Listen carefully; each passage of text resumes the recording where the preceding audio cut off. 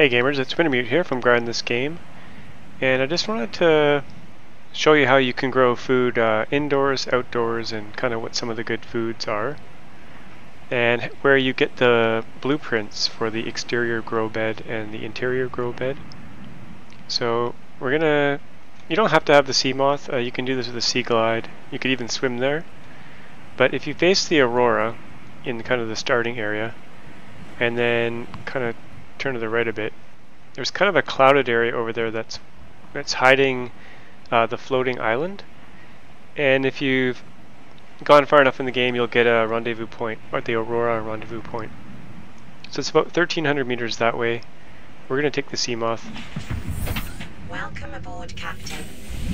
And you're going to want to bring a couple items. You're going to need a scanner so you can scan the blueprint, or scan the items to get the blueprint fragments. You'll probably also want a survival knife so you can get some of the seeds for these plants. And you'll probably want a flashlight as well in case it gets dark. You may also want to bring, food and water and medical supplies just in case. And leave some inventory space because some of the seeds are quite big. So we'll head there now. And I'll kind of fast forward a bit just to save the travel time, but it's basically straight. So here we go. Once we're around 400 meters away, the floating island will kind of come into view, and you should have the aurora kind of on your left here, which is to the east, and we've been heading southwest. Now I'll jump out just to get a better view. So you'll notice there's two mountain peaks, and there's two bases. One of them has the blueprint for the interior grow bed, and there's another part on the island that has some grow beds as well, exterior, that we'll go to.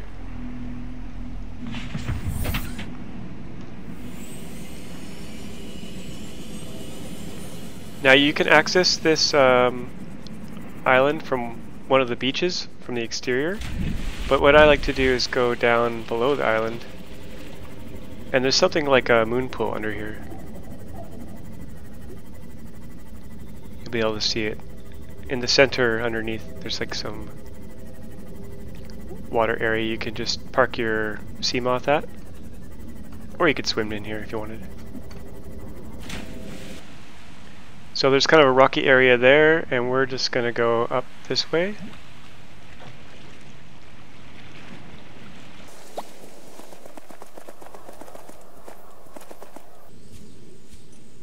So once you've gone up that little tunnel, you can see down into the center of the island that's where we just were.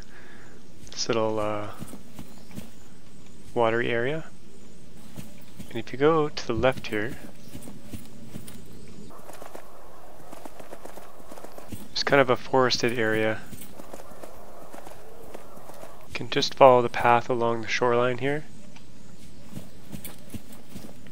And just down here, this is the kind of the eastern side of the island. There are some grow beds.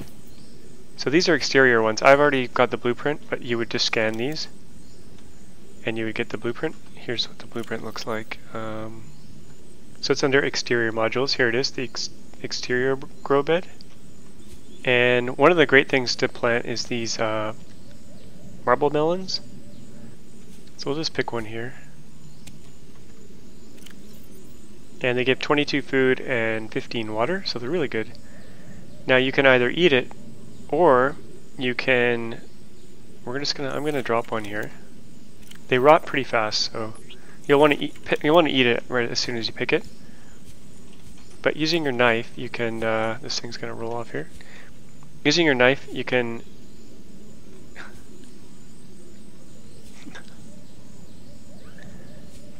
there it goes, off into the ocean. So normally you can use your knife and just chop at these and you'll get 4 seeds. But during this build right now, there's a slight bug where it doesn't quite work. You have to hit it just in the right spot, or you have to drop it on the ocean floor. But anyway, you can plant the fruit, or you can plant the seeds. So you can pick them to eat, but you'll want to chop a few of them up just to get some seeds so you can keep growing them.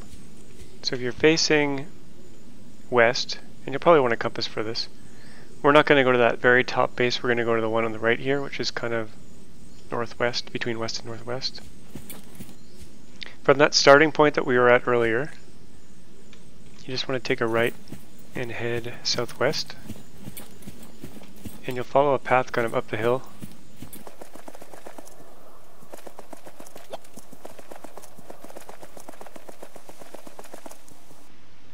So here we are on the path between the two bases. So there's one up there kind of to the south, and there's one up here to the northwest. So we're going to go up here to this one.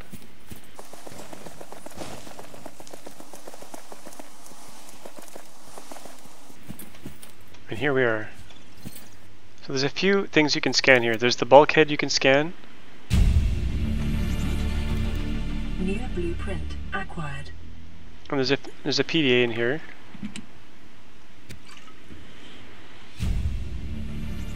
And here's the interior indoor grow bed.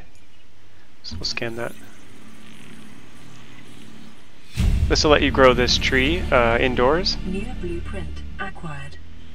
Now if you pick some of this lantern fruit, you can actually plant these fruits, and each one will grow a tree.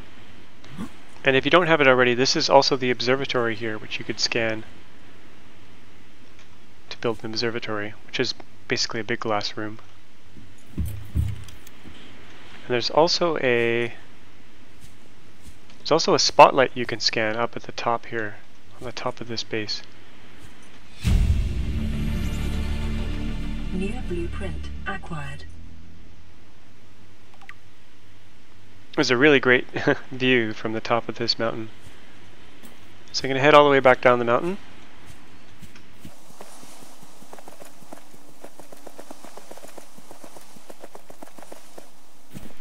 So I'm just heading up to the other base on the other mountain peak to see what's up in there. So at the top of the other mountain, which is the kind of base at the southeast end of the island, you're going to find these little pot planters which you can scan. And they look like this. The composite plant pot. And you'll find a marblemelon in one, and you'll find a Chinese potato plant in the other. So this Chinese potato plant, it's basically a seed. So if you pick it, you'll get this Chinese potato, which is 15 food and 3 water, and you can either plant it or you can eat it. So you'll always want to make sure you're getting some seeds so you can continue to grow them. There's also a PDA in this building. Integrating new PDA data. And you might be able to scan this chair and desk if you don't have it already.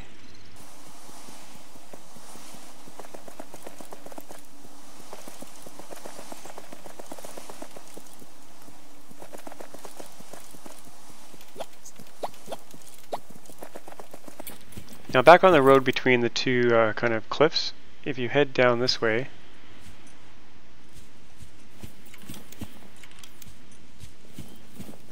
you'll find a third base.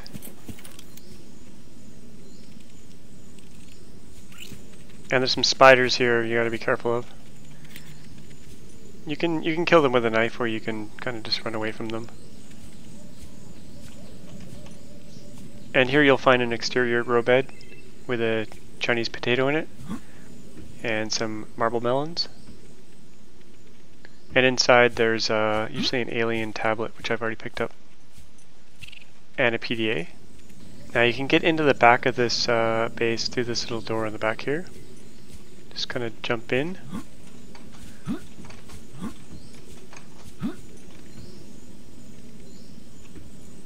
And you'll find a supply crate.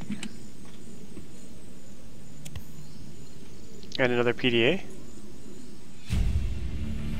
And if you don't have the living wall blueprint already, there's one here as well. So if you grab one seed of each kind of plant that you want to grow, you definitely want to get one lantern fruit, so you can plant that and grow some in your base. You'll probably also want to get the marble melon and also the Chinese potato plant. This grow bed here, I built that one there, so that one's, you won't see that one when you come here, but you'll definitely see this old one here. And if you kind of go south from that area, there's a road, and just along here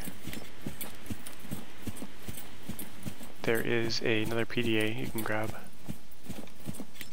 Signal location uploaded to PDA. Integrating new PDA data. That gives you the signal location for the underwater base in the jelly shroom caves. So another seed you'll probably want to get is the bulbo tree to take back to your base. That's pretty much everything for the island, so I'll head back to base and I'll show you how to plant all these things. So once you have that interior grow bed, under interior modules, we can just plunk one down here. And inside this you can plant things like the bulbo tree and the Chinese potato plant, and also if you have one of these lantern fruits,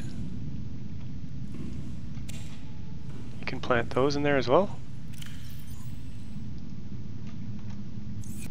So I'm just going to advance a few days so you can see these grow. So here they are, all grown up. We're not completely grown, but more grown. So you can always save a few fruits so you can replant the tree if you want. So yeah, the lantern fruit gives 5 food and 3 water. I think they recently reduced the amount of water and food that you get from it, but you can get so many fruit that it's pretty good. And those Chinese potato plants are good for food, and the bulbo tree is good for water. 10 water. And like you can see, you can also plant trees and stuff in these planters. So I'll do a basic pot plant here. Take a fruit and let's plant it in there. You just put it in there. Get a little tree growing. So once you put a lot of these in multi-purpose rooms, you can have like a infinite supply of food and water. But the fruit and stuff, it rots pretty fast. So it's good for keeping you alive while you're in like a big submarine or whether you're in your base. But if you're traveling, you'll probably want to use salted fish, which last a long time and have a lot of nutrients. And you can also grow things in exterior grow beds, like we saw earlier back in the floating island. So I've got some here. And there's another thing you can do. If you have the blueprint, you can use these wall planters, and you can grow marblemelons in them. Or at least you used to be able to. I'm not sure if you can do this still, because it doesn't seem to be working. And once you get the alien containment vessel, which is under interior pieces, here it is, alien containment. Once you get that blueprint and build it, you can put fish in it, and if you have at least 2 of the same fish, like these 2 peepers, eventually they'll make babies. So I advanced 2 days and there's a little baby in there now, a little tiny one, right there. You build them inside a multi-purpose room, and then if you build a second multi-purpose room below it and build an alien containment in that, they will fuse together. So this is a really great way to kind of farm fish. New creature discovered.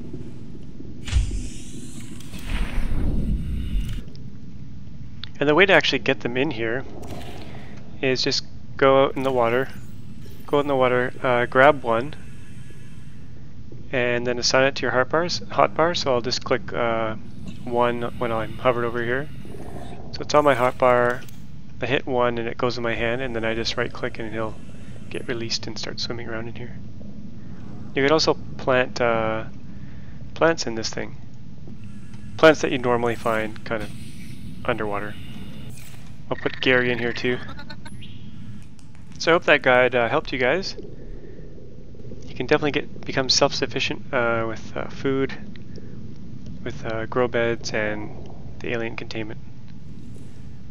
So as always, thanks for watching, and hit a thumbs up if you like this video. And don't forget to subscribe if you enjoy these kind of videos. And as always, thanks for watching, and we'll see you next time.